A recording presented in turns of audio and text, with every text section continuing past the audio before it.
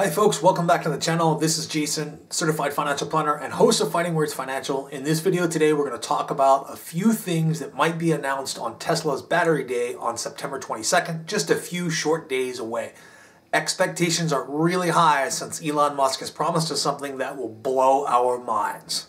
Alright guys, before we get started, I do need to let you know that I do hold a position in Tesla. I've had one for a long time. These are just my views. This is not a recommendation to buy, sell, or hold any security. I encourage you to do your own research and come to your own conclusions. Alright, let's talk about Elon Musk for a second and his motivations. I want to talk about the enigmatic and socially awkward genius that he is, the front man for Tesla Motors.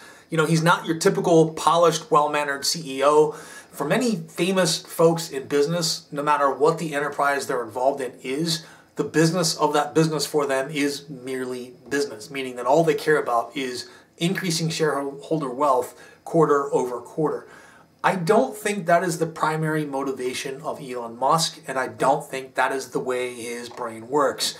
I think that in terms of wealth, he's beyond looking at the next quarter and the next dollar. And I think that from the start, Elon Musk's involvement in Tesla has been a little bit different. He's made no secret that his goal with his involvement with Tesla Motors has been to jumpstart the creation of a whole new global electric vehicle industry.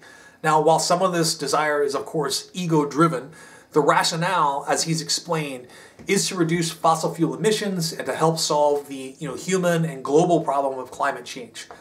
The rather unsexy topic of batteries, of cheaper batteries, is really just the path for electric vehicles to appeal to the mass market and not just to early adopters and wealthy virtue signalers.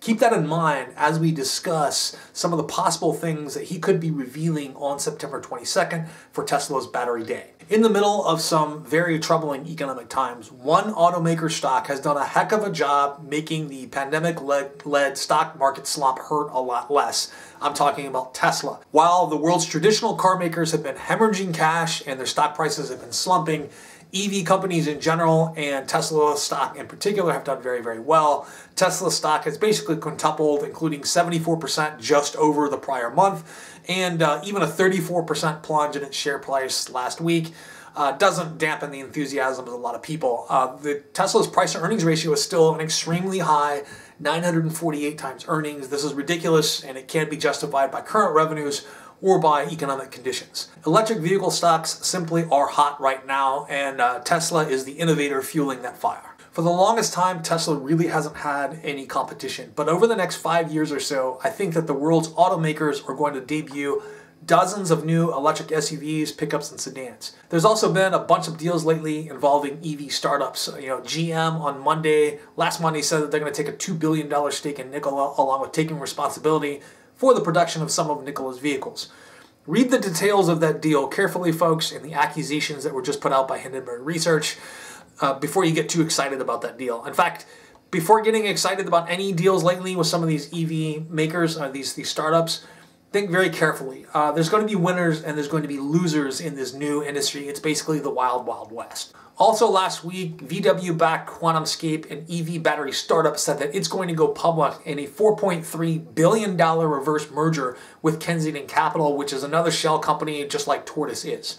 This merger, along with the Hyliion-Tortoise merger and a slew of others, has me concerned. The amount of companies going public via reverse merger reminds me a lot of the days back around 2010, 2011 timeframe, when there were dozens of Chinese small-cap companies using reverse mergers to get listed on U.S. exchanges and have access to U.S. capital markets. This was all done to avoid the rather stringent accounting and reporting requirements that U.S. regulators demand in order to have a standalone IPA. And many of these companies, these Chinese companies, turned out to be fraudulent in nature. It's not going to be all sunshine and puppies for the majority of EV companies that have gone public this year by reverse merger or plan to do the same in the near future. The most noticeable result of all this action in the EV market has been the rampant and obsessive speculation on EV stocks, and not just Tesla. I think many people are going to look back on the summer of 2020 and make comparisons to the dot-com crash of 2000. While I'm not expecting the sort of bloody froth on the water EV market crash reminiscent of the great white shark attacking a sea lion, I am expecting many of these new to the market EV companies and EV battery makers to eventually fail. This has all created a moment of anxiety for investors. Some are afraid that prices have just gone too far, too fast. Some investors have a clear case of FOMO and are truly afraid of an Apple iPhone moment where something changes and Tesla suddenly becomes, has a runaway sales craze like Apple did and leaves everyone else playing second fiddle during Tesla's solo act. Now, Elon Musk knows all of this and knows how to seize on this anxiety. On September 22nd, he's going to appear on a live webcast for Tesla's Battery Day, a first-time ever promotional event linked to the company's annual shareholder meeting at its Fremont, California factory. Now, electric vehicle batteries aren't sexy and don't normally stimulate mass anticipation, but Elon Musk has promised us that he will reveal something that will blow our minds.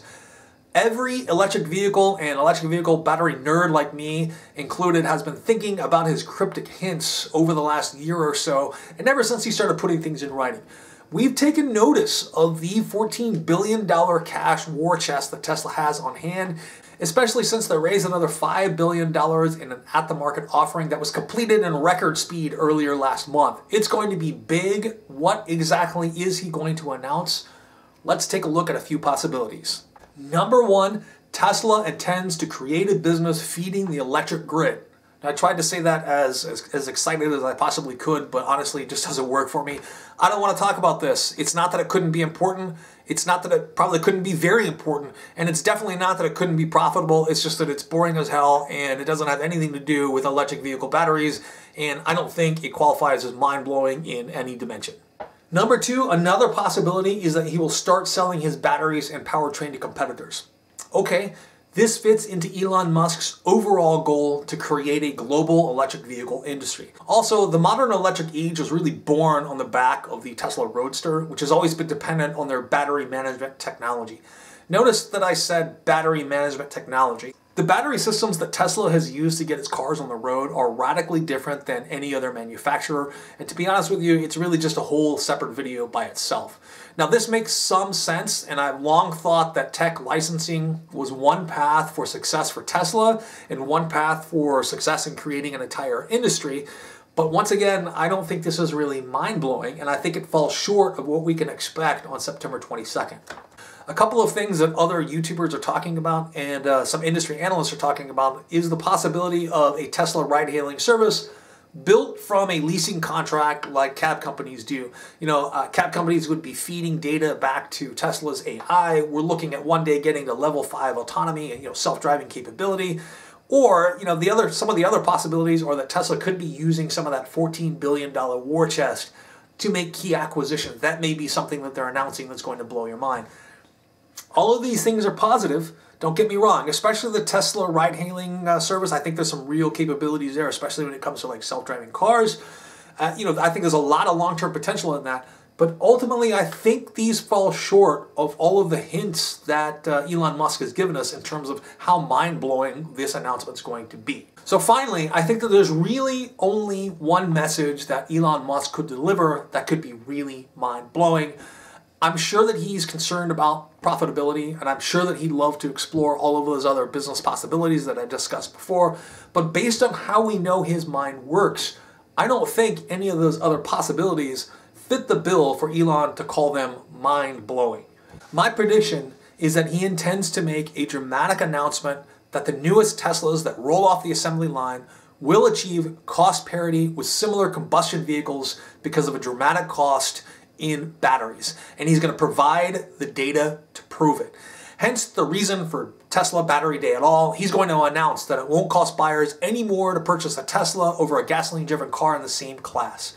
If Tesla provides validating data that passes muster with experts and engineers, he's going to rattle the entire auto industry and render many of these new EV startups irrelevant.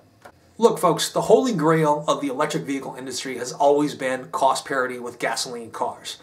And an announcement from Elon Musk that this has been achieved would be the only thing in my mind that qualifies as truly mind-blowing. It's the only thing that makes electric vehicles appealing to the mass market. So why do I think that this announcement is what Elon's going to be making on the 22nd? Well, let's think about it. The hints have been dropping for a while. Cost parity with gasoline vehicles has been the goal from the very, very beginning. Since the Roadster, electric vehicles have been largely targeted at a niche market because of cost. A major reason has been the cost of the battery, which can make up to half the price of the car and makes electric vehicles simply more expensive than other cars in their class. Making electric vehicles affordable has always been so important to the EV industry that it became government policy.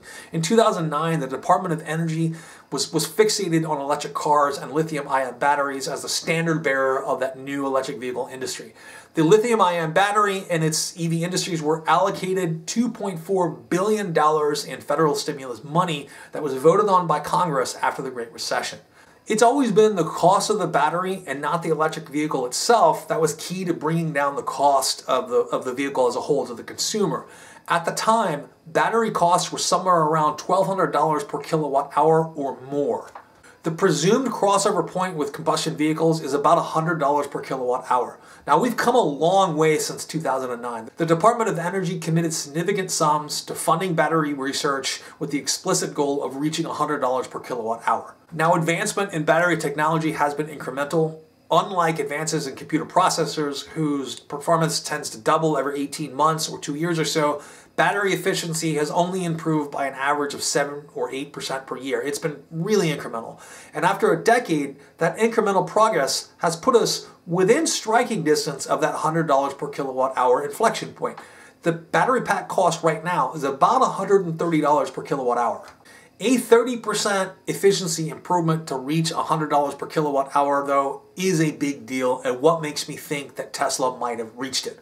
Well, there have been a few hints out there. In May, Tesla filed a patent for a battery design that omits small pieces of metal called tabs that connect the battery ultimately to the powertrain.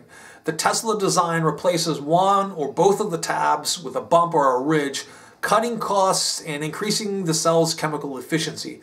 It seems insignificant, right? Just two little small pieces of metal called tabs.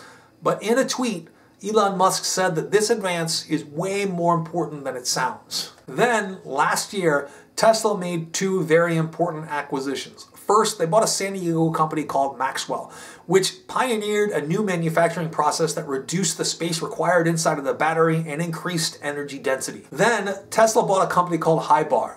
It's a Canadian company that has an automated battery production factory. The larger picture here is that the biggest bottleneck in Tesla's growth has been that Tesla can't get batteries fast enough. Tesla had been relying on a single battery maker, Panasonic. Over the last year, they branched out a bit and started buying from South Korea's LG and China's CATL, essentially all of the major players in the battery industry. But they turned out to be not enough either. That $14 billion in cash that Tesla has on hand is probably going to go towards expanding battery production in its own automated factories. Last year, Tesla filed a patent on a battery that will supposedly last 1 million miles in an electric car. This is enough to keep the average driver going for 76 years. We would never need to buy another battery in that case. If this is really possible, not only will Tesla not really have any challenge from any rivals at this point, but it's probably going to make the internal combustion engine obsolete, and I mean obsolete on a cost basis, because every motorist on the planet now can get rid of their current gasoline-driven vehicle and go electric. And they don't have to do so because they desire to save the planet or they're trying to virtue signal or anything like that. They can do it for the most powerful reasons the most powerful reason of all, which is economic reasons. People no longer have to make the calculation of choosing a combustion vehicle because they can't afford an electric one. Many people are convinced that Elon Musk will announce something else on Battery Day. Of course, I don't think that the other possibilities that folks talk about really seem all that revolutionary to me. I do think that Tesla plans to begin selling their proprietary battery and powertrain technology to other car makers. I do think they'll eventually have a ride-hailing service and a fleet of leased vehicles feeding data to Tesla's AI, with the dream of level 5 autonomy one day becoming a reality. I just don't think that any of those qualify as mind-blowing on September 22nd, 2020. So I definitely look forward to September 22nd. I definitely look forward to seeing what Elon Musk has to say about this mind-blowing announcement. But I also think that he's dropped enough hints over the last year and a half, 2 years, that this is what he's going to announce. That finally, electric vehicles have reached cost parity with gasoline vehicles in their respective classes. So once again, guys, this is all just my opinion. Let me know what you think in the comments below. Thanks for watching, and I'll see you next time.